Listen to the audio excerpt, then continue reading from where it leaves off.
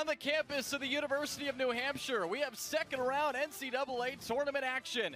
The Syracuse Orange, the reigning national champions, are looking to win back-to-back college cups, but standing in their way this afternoon, the 8th seed in the America East regular season champions in the UNH Wildcats. We're about to get set. Great crowd on hand here at Wildcat Stadium. The leaves blowing in the air, and we have some late or mid-November weather here in Durham, New Hampshire. It's a great day for soccer, and of course great to see these two teams in action. Well, maybe five and take Healy back a little bit.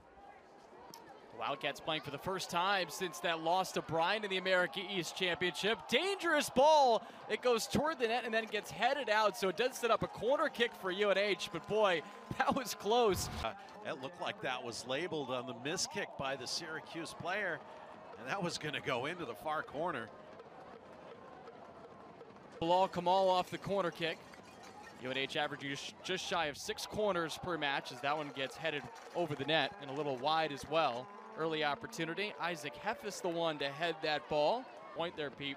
On the other side with the Orange, you have Giorgio Kovcheski, who was the ACC co-midfielder of the year. Take Healy has it just outside the box. Golden chance for the Wildcats, and Healy scores! Take Healy puts UNH on top early in the first half. Nice pass across to Healy. I think, look at that goalkeeper right there. He's way off his line. He's way over to the near post.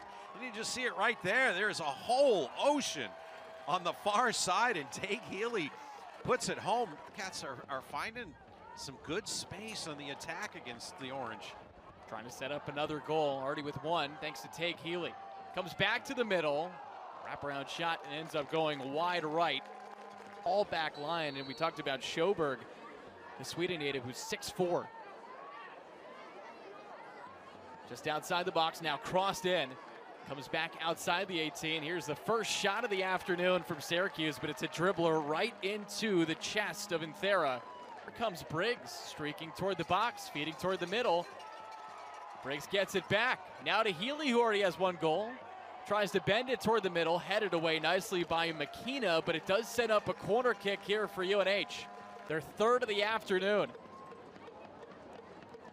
Crossed inside the box, headed right back away. Chance in the middle, shot, they score! Dylan Maxson puts the Wildcats on top 2-0. Maxson read the play and came full steam ahead at it. Watch him, here he comes. There he is right there, going straight up the gut. He took off, he read that play and attacked the ball. Shot, get it low, bounce before the keeper. Ball there. Nice move to the middle. Kovcheski has it. Now chip shot outside the 18. That one goes way over the crossbar from Nate Edwards. A little dance in. The Wildcats certainly feeling themselves after the first 45 minutes. It was also striking to see on that last graphic, 2 shots, 8 fouls for Syracuse. Yeah. But now they're moving a different way on the pitch. We'll see if things change after the break at the half.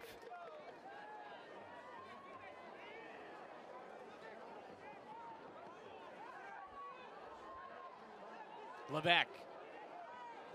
Centering feed, and this one appears to go through the uprights.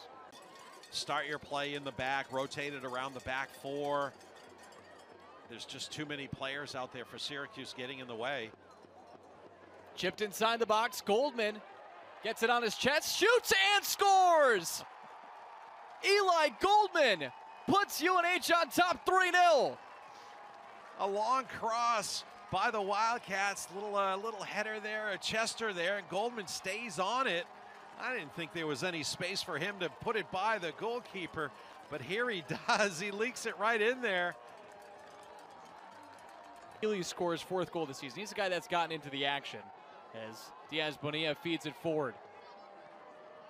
Cross headed right back away, now toward the middle, and a right foot strike there from Felipe D'Agostini goes over the crossbar. UNH knocks off the reigning defending champions. UNH beats Syracuse 3-0 here at Wildcat Stadium.